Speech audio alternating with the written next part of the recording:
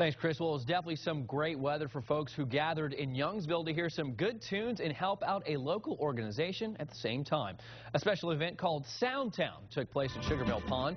It was an event put on to help support the work of the Acadiana Symphony Orchestra's conservatory program. Artists Roddy Romero and Chubby Carrier performed with the orchestra, which gave those who showed up some fused musical delight.